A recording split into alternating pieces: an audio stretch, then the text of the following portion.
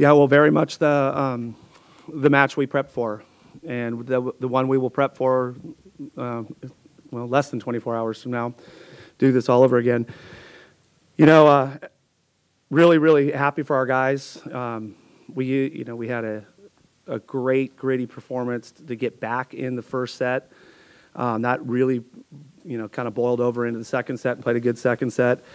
And, didn't play a great third one, but played real well in the fourth and fifth sets. And, the deal for us, as we continue to pass the ball and get more balance in our offense, we started blocking more balls. I thought we were great from the end line serving, creating problems. And I'm always really proud of our guys, but really proud of the guys who came in who haven't seen a lot of action in Shane and Ethan. They both did a great job bringing energy and athleticism and execution to the floor. But huge credit to Hawaii for the match they played. Those are two really good volleyball teams, very similar to the end of last year, and we expect a lot more of the same tomorrow night. Did you have Shane marked down for 4 kills and a block and an ace in the pregame plan? Of course. Yeah. But yeah, I mean, No, talk about subbing him in and obviously the job he did. We, for whatever reason, we just weren't getting a lot of production there. Sometimes it's the connection, sometimes it's the hitter, sometimes it's the setter, whatever it might be. It doesn't really matter. Shane's been playing great in practice. He's a handful against our starting unit every day. And it's the reason why he's played a little bit down the stretch for us because of everything he's doing in the gym. Same with Ethan. They've both been getting reps on the first side all week long. And when the opportunity came, then they went in and they were ready to upgrade. So huge credit to them for being ready to upgrade us. Coach, tonight you guys had the Pyramid had the second highest attendance in men's volleyball at the Pyramid. Can you talk about how electric the crowd was and what it did for your team? Yeah, it's phenomenal. What an amazing environment. We have a great student section. We have a loud crowd. The Pyramid's such a great place to play because the fans literally are right on top of the court, and you can feel them, and the energy that they were bringing to us, especially in that fourth and fifth set. So, yeah, we love it. Be louder again tomorrow night. Bring a friend. I don't know if there's a lot of room for a friend. Maybe some of them bring a friend.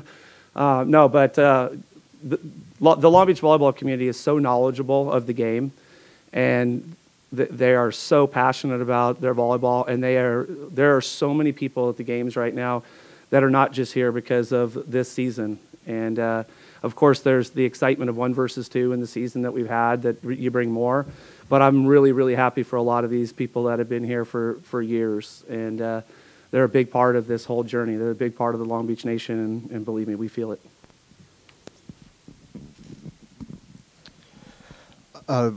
What would you say was the difference going from set 3 to set 4 and 5? It just seemed like a completely different focus and energy after that third set. Is that for TJ or for? Yeah. Yeah, well, when we got in the huddle there after the third set, it was a time for us to reflect. We understood how the game was going to go. It was a slugfest. We had to battle through some of the things because they came out and served great in the third set, and that was one of the things that we had trouble with. But it's just a mindset flip of it's going to be a battle, go back and forth, do what we can, and do what we can the best we can. Jordan, TJ, can you guys just talk about what Hawaii does well? I mean, they're obviously very big. They do a lot of things well, but what are the specific challenges they pose for you guys or any other team that are sort of tough to contend with? Yeah, I think, like you said, they're big guys. They have a lot of physical size, and Joe does a really nice job of running that offense. And then they also have Gage behind them, digging a million balls, which is great. They do that really well, but just the speed of their offense is what I think is a good thing that they do.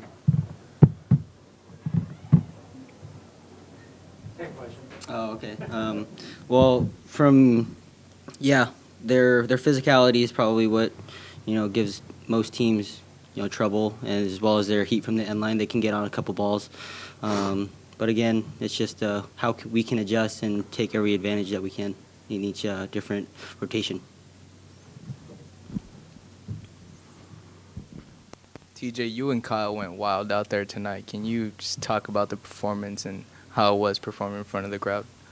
Yeah, like Jordan just said, they bring a lot of heat from the end line, and every once in a while that causes some problems for us. But we're happy living in the medium system at the 10-foot line where we have to set the ball from, so that sometimes gets in the way of setting the middle. And so we took the job and took the understanding that we have to be good on the pins because they're blowing us up and we're pulling it back, then we have to be good.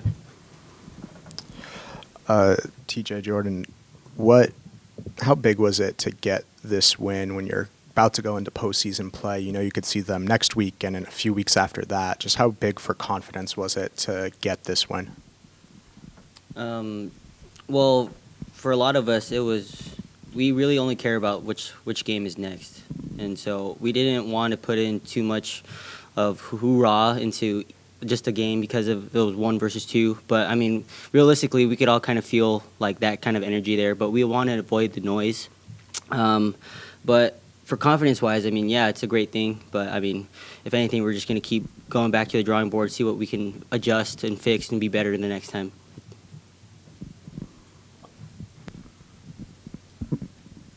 For TJ and Jordan, do you think emotions are going to ride high for you guys tomorrow with senior night coming up, last match of the season?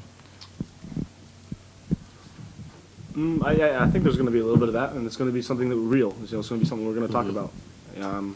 But ultimately what it comes down to is we're going to play the volleyball the way we play it, and the one way we know how to do that is the Long Beach way, and that's what we're just going to be focusing on tomorrow. Alan, from your perspective, we talked a lot about this, the Big West back-to-back nights thing. How does that – there was a certain feel as everyone was leaving and, you're saying on the PA, we're going to be back here in 21 hours or something. What does it do for a rivalry series or whatever to know it's like, okay, go home and get some food and a little sleep and, we'll see you back here? Yeah, I think it's as close as you can get to professional sports, where you have an NBA or, World Series or whatever, where they're slugging it out and they have to play one night and then turn around and come back and do it again. It's not easy. It's not easy for anyone, especially the players, when you play a match like that. But, we're built for it. We train for it, and we'll be ready to go tomorrow night. However, it's on the flip side of that, it's pretty darn exciting for the people that got to come watch it and know they're coming back tomorrow night to see the sequel. And I think that all this was on TV, the massive crowd, and 2 really, really talented volleyball teams. I think it's great for our game. It shows where our game is nationally right now. It shows the collegiate level. It shows the Big West stepping up like it did last year to showcase volleyball. And I know Charlie feels the same as I do. We're just really happy to represent the Big West at this level and have so much excitement around the brand of volleyball that we can play in our conference. And we're not the only 2 teams in our conference that can play like this.